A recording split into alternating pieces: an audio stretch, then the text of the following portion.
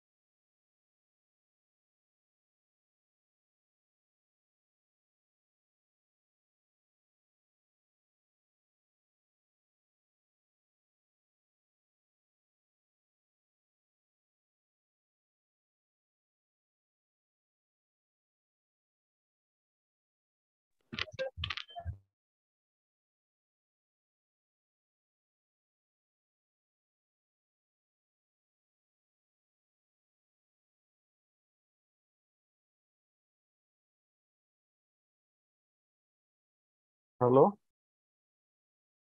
Just a minute. Sir आवाज नहीं आ रहा आपका?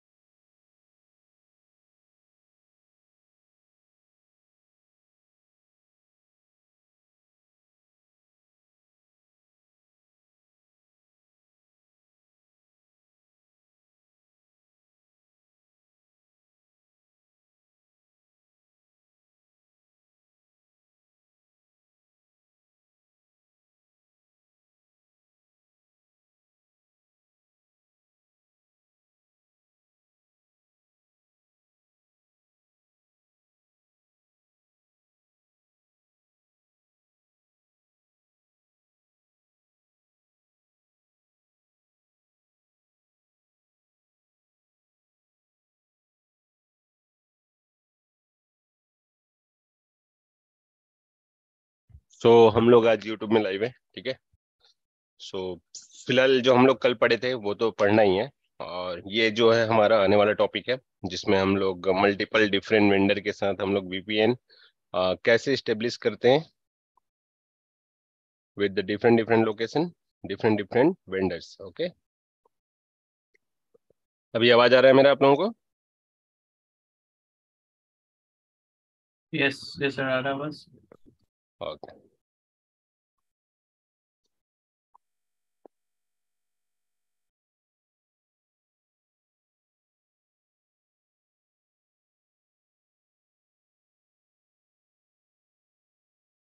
तो आज का हमारा टॉपिक रहेगा वीपीएन, और सभी को मैं सेलेक्ट कर लेता हूँ और मैं कर लेता हूँ इसको ऑन।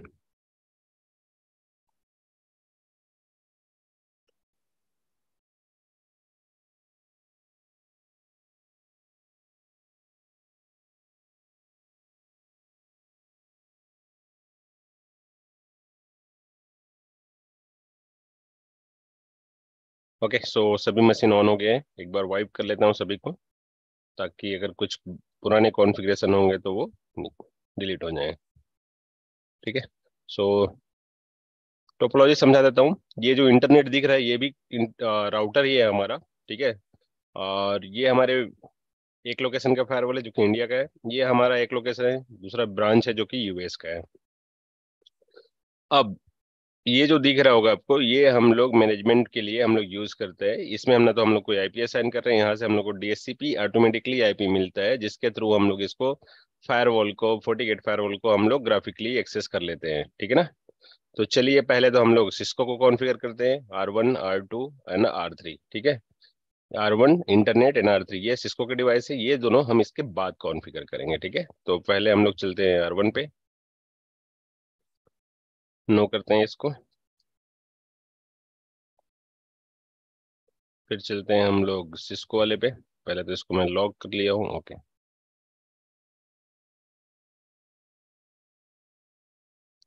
साथ में चलते हैं R2 पे। तो R1 एंड R2 को हम लोग जब से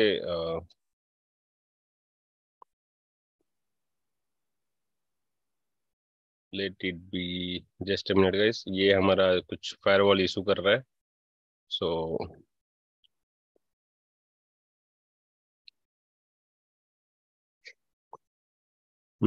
जस्ट मिनट, ये ओवरलोड के दिखा रहा है, फिर से मुझे ऑफ करना पड़ेगा।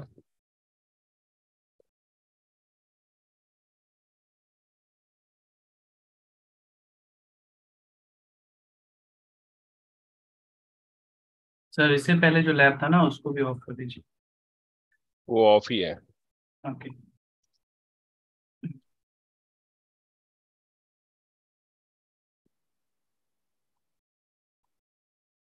ओके, सो ये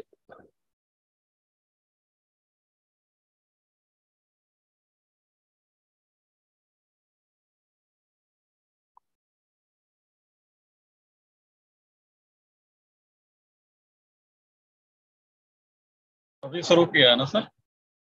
हम्म अभी स्टार्ट किया है। अभी स्टार्ट हुआ है। ठीक है, ये R1 है और ये हमारा इंटरनेट है, ये भी सिस्को का डिवाइस है। ये हमारा R2 है। तो वन बाय वन सबको चलते हैं।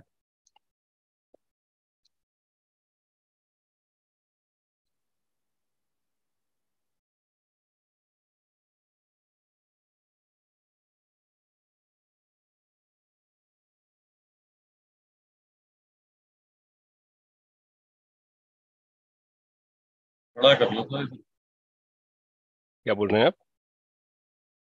थोड़ा सा स्क्रीन साइज। बड़ा कर लूँ?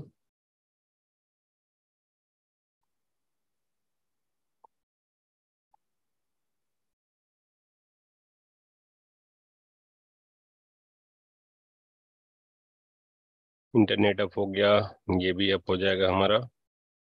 चलिए, अब R2 पहले अप हुआ है तो R2 को पहले कॉन्फ़िगर कर लेते हैं।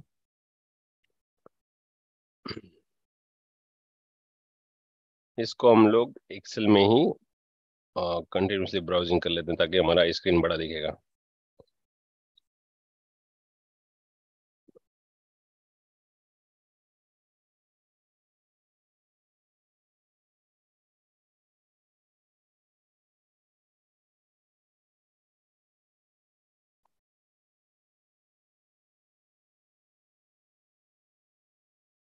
ओके, सो R1 से शुरू करते हैं। Enable configuration terminal and no IP domain lookup, ताकि हमारा इशू ना हो। ठीक है, इंटरफेस फास्ट इथरनेट कौन सा है? 0x0 एंड 0x0 ही होनी, right? 0x0, IP address 192.168.1.1 slash 2 255.255.255.0 and no shutdown, and IP route 0.0.0.0 and 0.0.0.0 192.168.1.1 हमारा गेटवे रहेगा। हम लोग क्या कर रहे हैं अभी, स्टैटिक राउट कर रहे हैं, ठीक है। फिर उसके बाद इंटरनेट पे चलते हैं। इंटरनेट में हमें कुछ नहीं करना है, सिर्फ हमें इंटरफेस पे आईपी असाइन करना है। इंटरफेस कौन कौन सा है, 0/0 and 0/1। Interface फास्टनेट 0/0, IP address 1.1.1.2 255.255.255.0 and no shutdown. उसके बाद जो हमारा है इंटरफेस वो है दैट इज द 1 एंड उस पे क्या होगा हमारा 2.2.2, ठीक है। तो ये हो गया हमारा सो आईपी इंटरफेस ब्रीफ। तो यहाँ पे 1 2 still down, so configuration terminal interface no IP domain lookup interface फास्टनेट 0/1 and no shutdown। Okay, अब हो गया do so IP interface brief. तो ये सारे अब हो गए हैं। अब चलते हैं हम लोग enable configuration terminal no IP domain lookup. Okay, सो इंटरफेस फास्टनेट कौन सा है, 0/0। तो 0/0 192.168.2.1 255.255.2.2.255.255.255.0 and no shutdown। Static exit static routing करते हैं, स्टैटिक डिफॉल्ट कर लेते हैं हम लोग। आईपी राउट 0.0.0.0 एंड 0.0.0.0 192.168.1.1 की ओर चले जाना। ये हो गया हमारा, दोनों तीनों राउटर के काम हो गया हमारा। अभी हम लोग चलते हैं, हमारा एक ब्रांच है इंडिया, हमारा एक ब्रांच है यूएस, ठीक है, जो कि इंटरनेट के थ्रू कनेक्टेड है। तो अभी हम लोग क्या करेंगे, इंडिया वाले में चलते हैं। एडमिन एडमिन एडमिन सो IP interface, sorry so system interface, हमारा आईपी मिल गया है। And config system interface edit port 1 set allow access HTTPS HTTP and ping telnet सब ऑन कर दिया मैंने। और अभी मैं करता हूँ सो सिस्टम इंटरफेस। तो ये आईपी मिल गया, इसको मैं एक्सेस कर लेता हूँ, ठीक है। सो यहाँ मैं कर लेता हूँ इसको। तो ये हो गया हमारा एडमिन। तब तक हम लोग क्या कर लेते हैं, दूसरे वाले फायरवॉल को भी एक्सेस कर लेते हैं।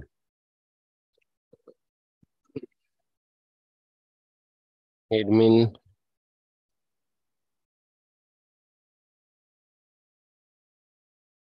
सो config system interface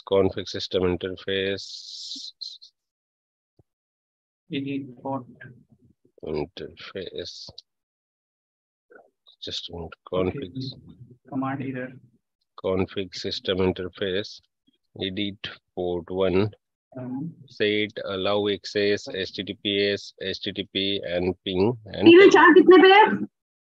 please mute yourself। Okay, and दूसरा क्या है हमारा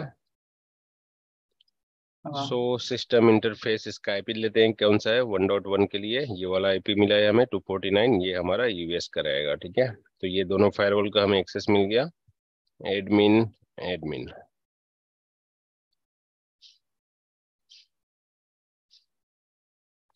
तो अभी हम लोग क्या करेंगे, इस फायरवॉल पे हम लोग आईपी असाइन कर लेते हैं पहले इंडिया वाले पे। फिलहाल तो इसका नाम चेंज कर लेते हैं,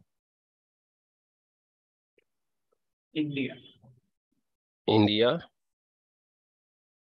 ठीक है। टाइम जोन भी हम लोग सेट कर ही लेते हैं, अब आ गए हैं यहाँ तो वैसे इससे कोई फर्क पड़ने वाला है नहीं। तो ये 5:30 इस पर ले लेते हैं। ओके, सो ये हो गया हमारा इंडिया का। अब नेटवर्क पे चलते हैं, इंटरफेस पे चलते हैं।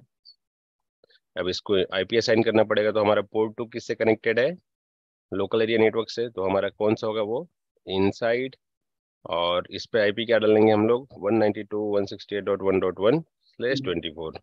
HTTPS पिंग अलाउ में करा देता हूँ यहाँ पे, ठीक है। पोर्ट 3 पे क्या है हमारा आईपी 2.1.1. आउटसाइड लिख लेता हूँ इसको मैं, और मैं इसको लिख लेता हूँ 1.1.1.1/24। इसको भी मैंने /24 में डाल रखा है। तो ये हो गया हमारा, ठीक है।